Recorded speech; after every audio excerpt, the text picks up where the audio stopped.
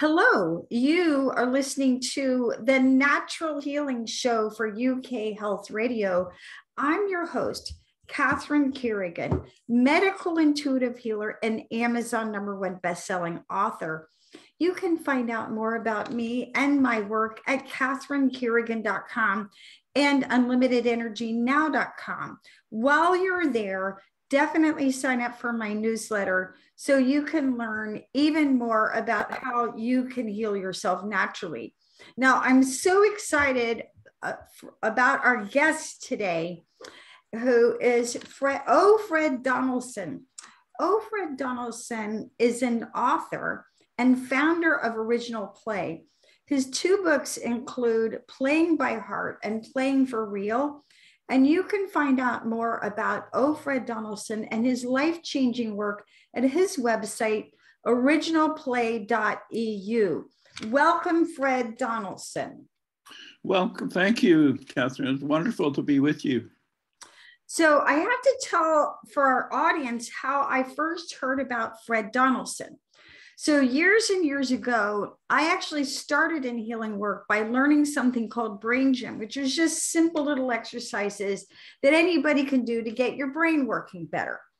And I remember being on the way to the brain gym convention in Victoria, Canada. And I remember being on a little boat going to the Victoria, Canada, and hearing about this guy who was a play therapist. And I remember rolling my eyes and thinking, now there's a therapist for everything. And then I have to say for our audience that Fred Donaldson, still to this day, is the most profound speaker I have ever heard in my entire life. And I remember listening to Fred Donaldson and something he said and the way he said it and the stories he told just brought tears to my eyes. And I remember I started crying. I was so embarrassed. I was just crying with everything, the profundity of what he was saying. And I remember leaving.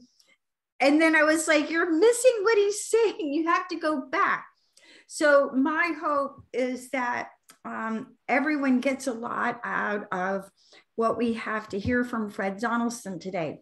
So Fred Donaldson, will you start for our audience and tell us how you developed this work? Because your life story is fascinating.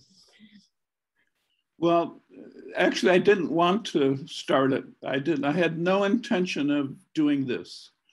I had been a university professor and had been fired from my jobs and took a year in Southern California to just surf and finish writing a Black Studies book.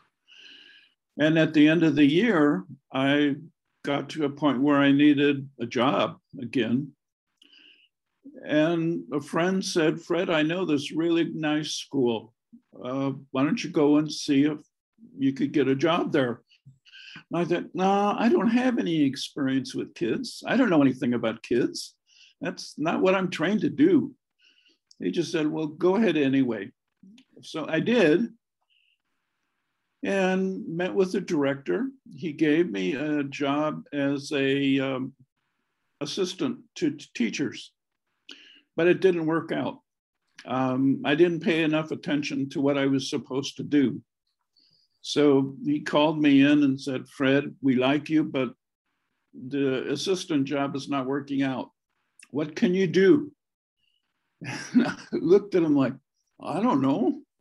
I don't have any idea what I can do because I've never been with kids. And all of a sudden, I said, I will be a special teacher in play and exploration. And he said, okay, do that. Well, that sounded really good. So I left and spent the weekend thinking, what in the heck am I going to do? I don't know what that means. Why did I say that? Well, come Monday morning, I had to do something. So I showed up and not knowing what to do, I just sat on the floor in one of the classrooms of young kids from 3 to 5 years old.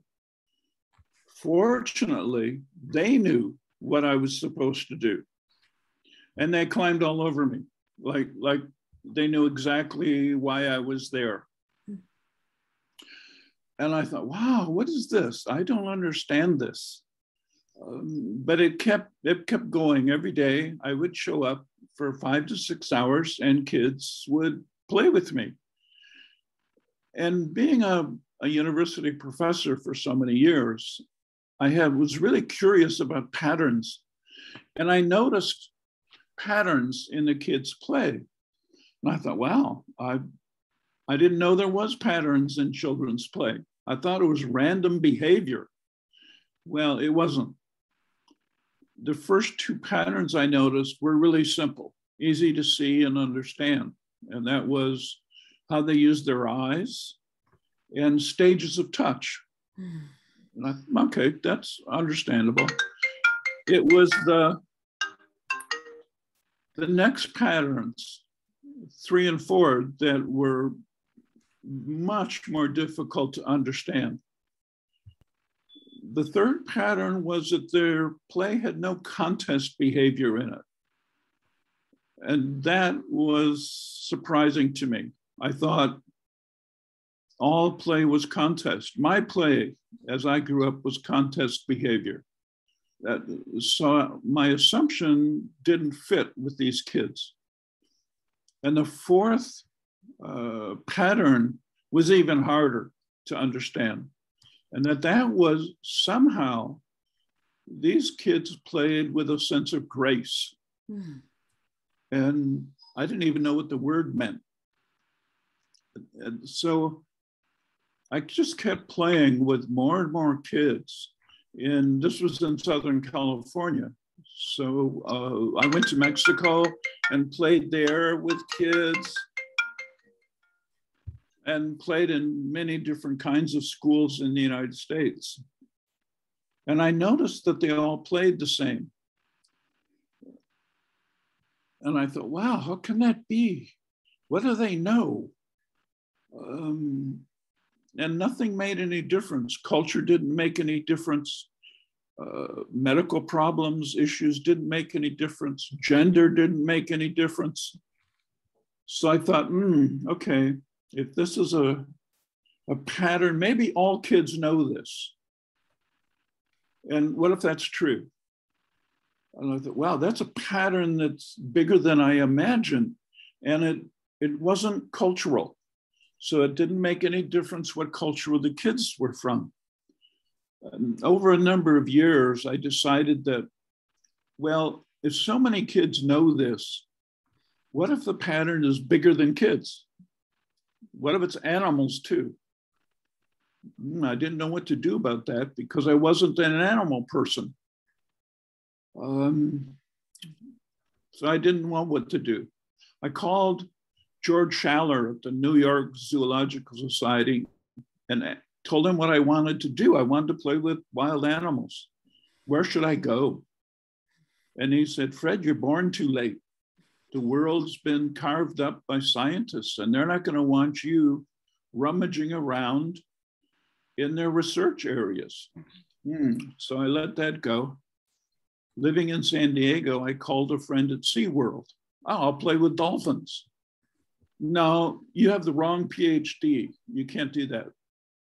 So I just let it go. I wasn't getting anywhere. And I visited a friend in Seattle, and she was going to see some wolves at a reserve. And she said, you want to come? Yeah, I've never seen a wolf. So I was there and I was looking at them, and I asked the biologist if I could go in and play with them. And he laughed and said, of course not. People don't do that. These aren't pets. And I said, okay. He said, but if you write a proposal, I'll take it to the board and we'll see what we do. They accepted my proposal, and with the provisions that I couldn't hurt a wolf, and whatever happened to me was my own problem, which was perfect. I spent years playing with the wolves, and they played just like the kids. same stages of touch, same eye contact, the same sense of no contest behavior in play. Wow, that didn't make any sense. So I thought, well, maybe it's bigger than wolves and kids, because a pattern that ends with wolves and kids doesn't make any sense. So from there, I went to playing with dolphins in Australia, and then I ended up in Montana playing with grizzly bears and black bears and elk and all kinds of animals. And I realized this play that the kids began to teach me years ago was not cultural.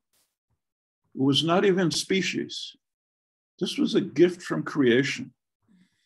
This is creation's way of allowing us to feel connected to all life, not as just a theory or an idea, but as a practical, tangible experience. And I thought, wow, that's incredibly different from what I expected. I had no idea that I had stepped into something well beyond my expectations or my learning. And my understanding is you've also gone on to play with gang members. Yes. It occurred to me at the very beginning, I was playing with really gentle kids. And eventually I started to play with kids that weren't so gentle. And I thought, well, I don't know about this. How do I handle this stuff? And I had to learn how to move. I didn't know how to move. And I had to learn how to handle my emotions when I was hurt, if I'm punched, kicked, bitten, and so on.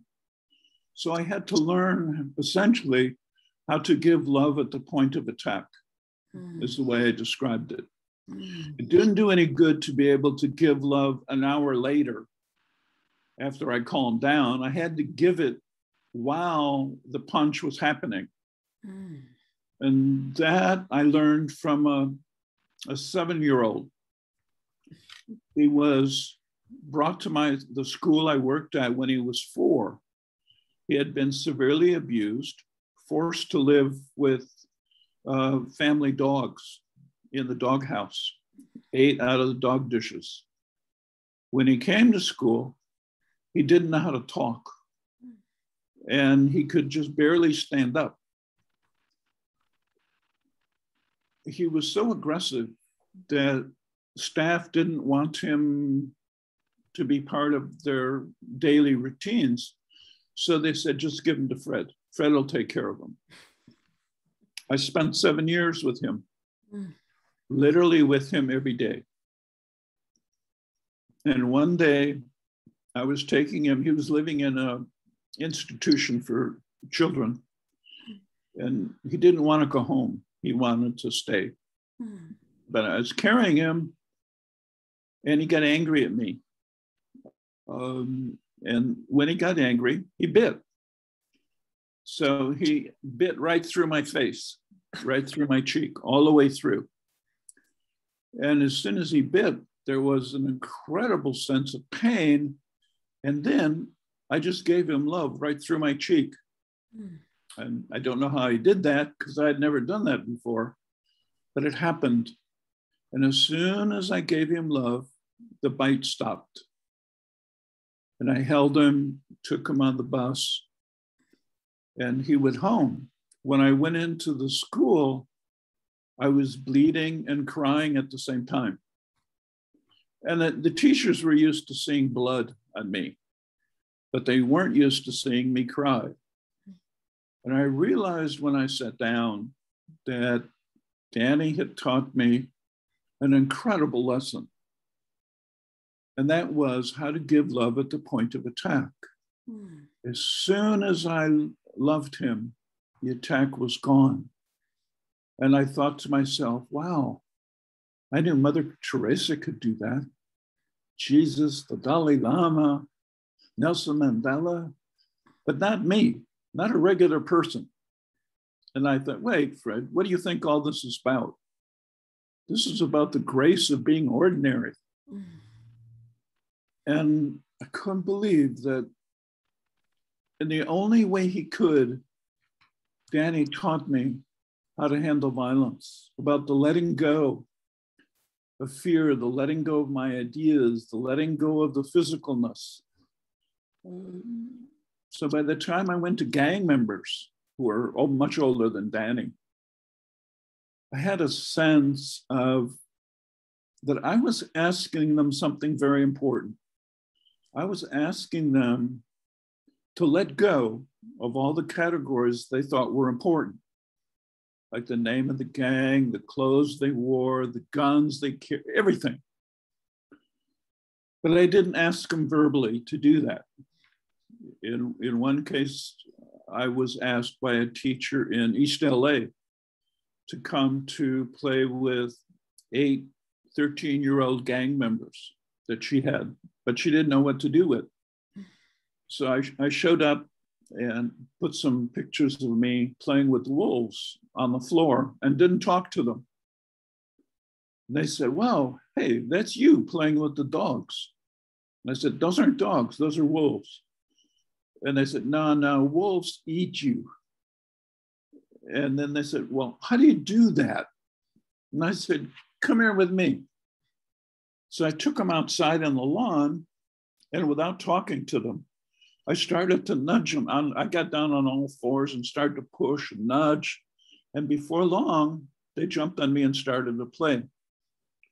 So here I'm playing with these 8 13-year-old gang members on the lawn in front of the school. And I did this for 3 hours every Friday for 10 weeks. In the second week, the teacher called me and said, "Fred, I need to tell you that one of the gang members, Jose, called me up. And he was in school." And I said, "What are you doing there? You don't normally go to school. You just hang out." And he said, "Well, I listened to what Fred said about wolves and playing. And I realized I didn't need to get into a contest with my teacher." He didn't blame the teacher, didn't blame anybody. He just stayed in class. So with that fascinating, I'm already on the edge of my seat. And let's take a break now to listen to a message from one of our commercial sponsors. Hang in there with us, and we will be right back.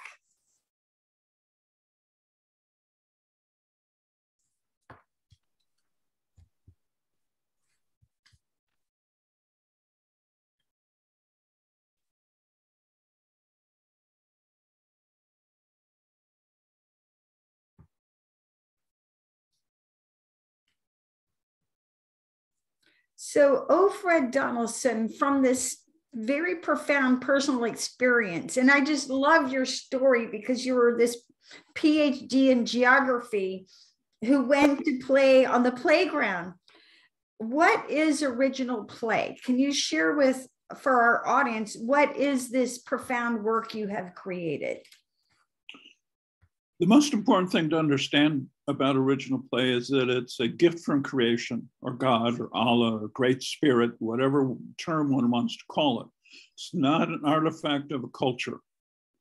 I didn't invent it. It's like gravity. It's here. We can participate in it, but we don't create it. If one doesn't understand that, then much of what happens in original play will be beyond understanding. So why is original play important in a school? Because it helps everyone in school, both children and adults, let go of the categories that we usually live with in school. And letting go of those categories allow us to feel a sense of belonging to everybody. It allows us to have a tangible, practical way to deal with the issue of bullying, which adults don't seem to know how to deal with. And it's clear to me in both individual cases and in school settings that I can use original play to diffuse bullying and create a relationship among bully victims and bystanders so that those categories disappear. Once they disappear, what happens is that children have three important senses of safety: intellectual, emotional, and physical. And without those, school can be a scary place for a child.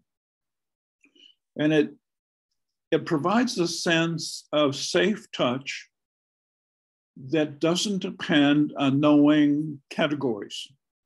Most touch we use as human beings, and certainly in a school, is based on cultural rituals of who can touch who, doing what, how, and so on. Original play allows us a way to communicate loving, safe touch to anyone, because it means that I touch the person based on their needs, not my needs. Most of the time we touch based on our own needs. We don't have the skill to be able to figure out or identify the needs of the being, animal or human, who we touch. Original play reverses that. Now, fundamentally, it's an issue of safety. Now, Gregory Bateson said, or asked a question: what pattern connects the crab to the lobster and the orchid to the primrose and all four to me? Do you think there is a pattern that connects all life? Yes, I've met him once and I wanted to run up and hug him and say, yeah, I know the answer to your question. And I think it's the reason that people like Jesus, Buddha, Gandhi, Mother Teresa, Robert Oppenheimer, they all said to us that children have something important to give us. They have important gifts. And what more important gift can there be than they have a way to show us how to connect to all life on earth that doesn't require knowledge about the nature of that species or culture. So the touch I use with a human infant is not different from the touch I use when I play with a beluga whale or a grizzly bear or a gang member. It's all the same touch, because the point of that touch is loving to communicate a sense of belonging and safety, regardless of who you touch. Now, Fred Donaldson, if someone were to observe you doing your work with original play, what would it look like? Could you describe that for our audience? Yeah, it would look, most of the time, it would look like, if you can imagine, a group of puppies or kittens rolling around with each other on the floor. That's mostly what it looks like. Although that's not all. There are periods of stillness, like you would find with a young child sitting in the lap of their grandmother or grandfather, just listening to them, just holding, just hugging, not seemingly doing much of anything. That was very common with the wolves, that they would come and just sit in my lap, and that would be it. No movement, no rambunctiousness, nothing.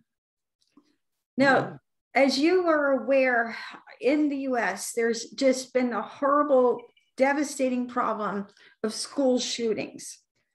And Krishnamurti asked, is it possible for a human being living psychologically in any society to clear violence from himself inwardly? If it is the very process, will it produce a different way of living in the world? Is it possible, do you think, for us to find and live in the way that Krishnamurti is looking for? Yes, now I would say yes. Before I started to play with kids, I would have said no. I couldn't imagine it. Now, it's not only I can imagine it, I've lived it.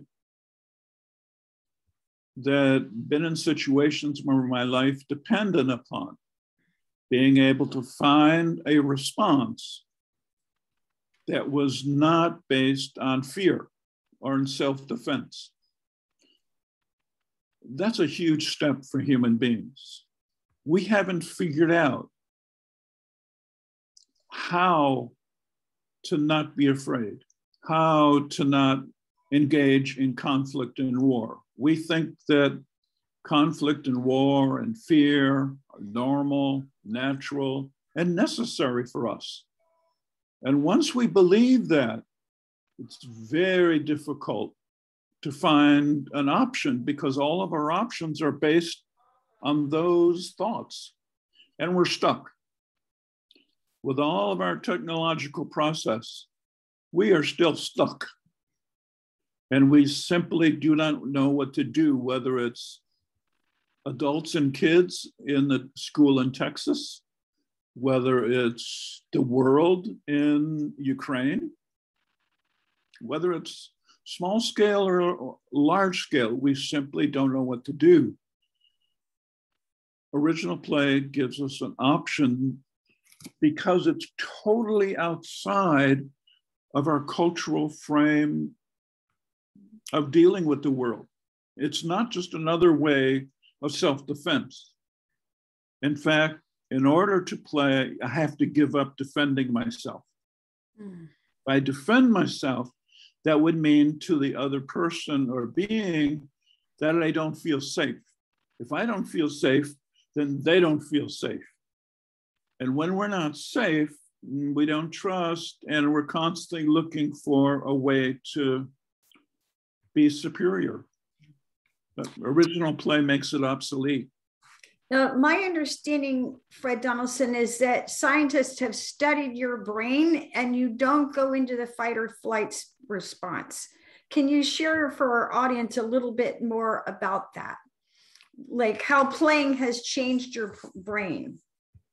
Well, a psychiatrist in Sweden said to me one day, Fred, you've played so long that you've changed your brain. Your brain does not go into fear the way a normal brain would do in a crisis situation. In that moment between stimulus and response, you don't go into a fear response. You go into a loving response that occurs prior to fear. So fear never happens, both neither emotionally nor physically.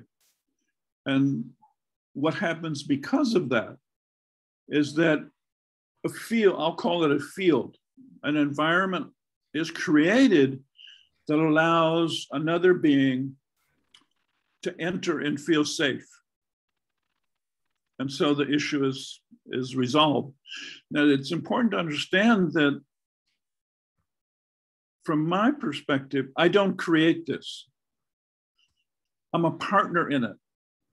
And a partner in a field of energy that includes me, another being, an animal, a person, persons, and God.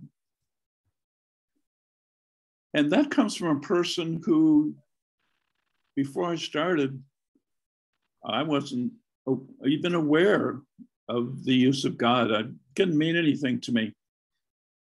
But I realized I've been in situations where my safety depended upon a response that I was incapable of, that I was absolutely unprepared for.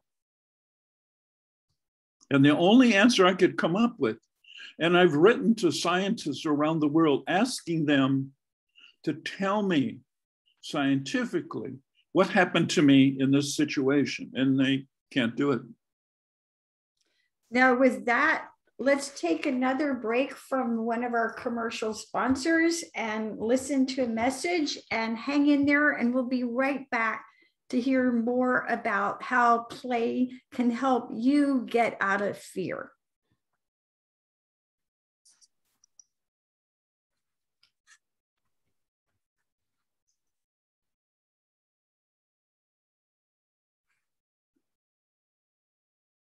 Do I have a minute to run open a door? Not right now. Sorry. Okay, so Fred Donaldson. So can you give an example for our audience how you mentioned that there were situations where maybe your life was actually in danger, but you used play to be safe? Right. I was walking in the street in my neighborhood in California, and a Doberman came out of a house and just attacked me from the street. I didn't have any warning. Just came right at me and jumped at my head. But about a foot in front of me, he hit like an invisible wall and fell on the ground. I have no idea what happened, but he circled me and came around again from back, around my back and back to the front, and he jumped again at my face. And he hit an invisible wall and fell down. And he just sat there snarling at me until an owner came out of the house, grabbed him by the neck and took him back in the house. And I have no idea technically what happened. I just stood very calmly, didn't move, just watched. And I felt no sense of fear, no sense of danger at all in it. Now, Fred Donaldson, what is original about original play? The fact that its origin is creation. In the Western world, it was Sophia who played before God in Proverbs. In the Hindu world, it was Lila who played to set up the energy of the universe. This is the same play. It's the play that is the energy that moves through the entire universe and each one of us. And I give it the word love and grace, but the language, the words that are used are not important. What's important is the feeling. Are fear and conflict necessary? Einstein had a question for Freud. Is it possible to control man's mental evolution so as to make him secure against the psychosis of hate and destructiveness? Do we have a choice? Yes, we have a choice. I don't believe that fear and self-defense are necessary. And when we have a choice of love in those particular situations, we have more options and with which to respond to a given situations. And it's the ability to access options that are important in any situation, whether it's life defense or not. And it's clear to me that a loving brain is a more powerful source of options in a stress situation than a fearful brain. So yeah, to Einstein, we have a choice. We just never understood how to get to that choice. Now, adults like to say that practice makes perfect, but children don't practice playing. Their perfection needs no practice. Why is that? Why is it that children just know how to play? The same way that we know, if I asked you, do you practice taking a bath? I say, no, I don't think, I just do it. Of course, it's we do, and they do it 100%. It's heartfelt. It's not 50%. They don't think about what they're going to do and do it. They just do it. We tend to think about when we play, and our play has an incredible range of cultural meanings. It can mean entertainment, it can be winning and losing, it can be money, it can be prestige, and can even be killing. But it's thought through as a cultural process with young children. It just is the way they interact with the world, how they allow and how they touch the world. You don't need practice for that. Now, Einstein said, if at first an idea is not absurd, then there is no hope for it. What absurd idea will give humanity hope? And what absurd idea will give humanity hope? The safety of the world depends upon child's play. That's a pretty absurd idea. But the reality of that has been hinted by many scientists and sages. And the reason that it's true is that child's play gives us access to energy and information that when we feel afraid, we don't access. So we're limiting our vision of what's possible in the world. And child's play opens that up.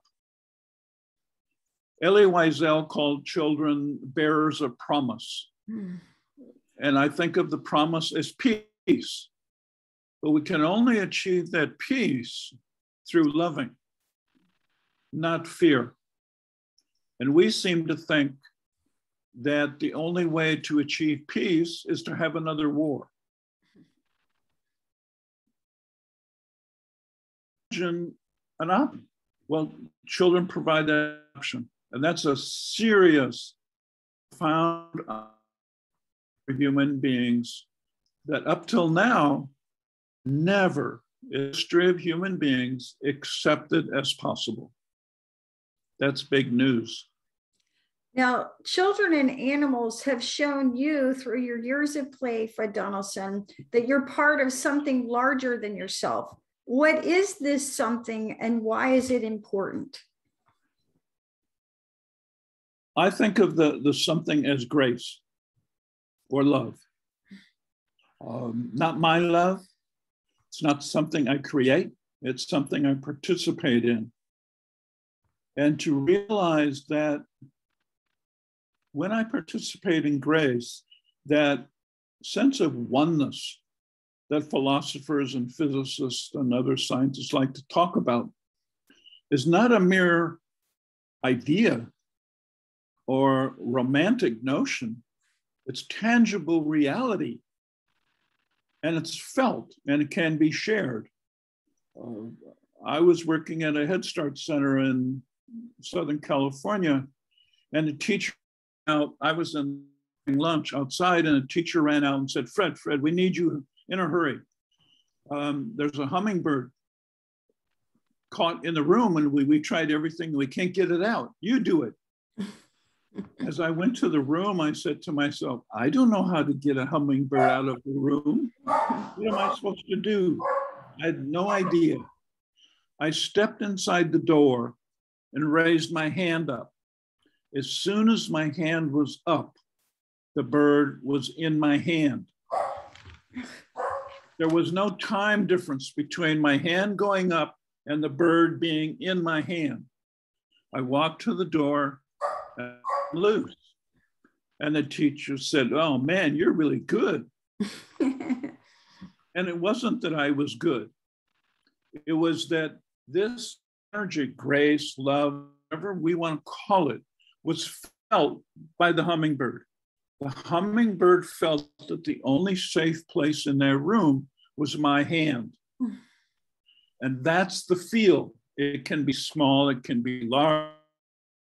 And the idea of us as human beings is to create a field of compassion, big earth, so we all move around in everyone else's field of compassion.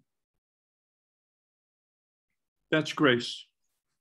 Now, if play is built into the very fabric of the universe, Can we really play with all life on Earth?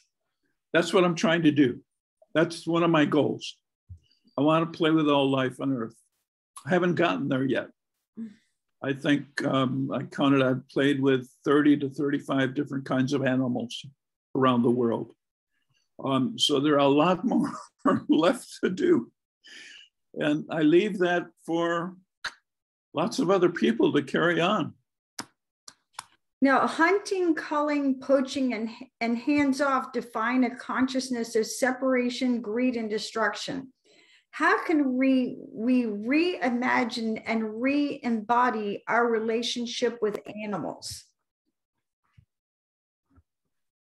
Well, first, and the process came to me by first re-embodying it. I never imagined myself playing with animals or even kids. I used my body first. The message came through my body first, that this is possible. And then I started to think, wow, if I can do this, maybe I can do that. So it was a kind of going back and forth between tangible, embodied experience of love, of grace, of safety, blended with imaginings that it could be bigger than what I know. And then, it just got so that, wow, this could be the way the whole world works. Whoa, amazing. And why shouldn't it be? I mean, it just makes sense to me that the world should be a place we should be safe in. Now, Einstein said that no problem can be solved with the same consciousness that created it. Where is such a new consciousness to come from? That's what humans have never figured out. We keep trying to create peace with the same thoughts and consciousness that created war. And the fact that it's never worked doesn't bother us. We keep developing think tanks designed for peace based on the idea of what do we do about war? What children and animals have shown me is we don't have to deal with fear and war at all. What we have to do, this is much harder. We have to learn to love. Because once you have a loving brain, your brain cannot be fearful at the same time. So the idea is, and what kids actually did with me was create a default brain, body, mind system based on that default system. Fear never shows up. So you just create safety. Now, how do we embody one mind? By starting with kids, young kids. I think they're the best teachers. We can have an idea of what one mind means, but it doesn't mean a lot unless you embody it, unless you can live it with your body and communicate it to other beings, both animal and human and plant, so that the one mind is a living body, not an idea. Now, I understand that a child once asked you to tell him a story in which no one dies. Can we tell our children such a story, especially now, again, going back to, what's happening in the schools where so many children don't feel safe in school? That's right. For lots of reasons. They don't. I told her, I'm not going to tell you a story. I'm going to show you a story. So what I did was actually play with her. And when it was done, she could feel, oh, wow, nothing gets better than this. And that's the ability to feel that there's a different option. In Seattle once, I played at a school for special needs kids. And an 8-year-old boy with autism played with me. When it was time for his teacher to pick him up to go back to the classroom, he said to me, "I wish I had another life. I wish I had another life. This play is my reminder of another life."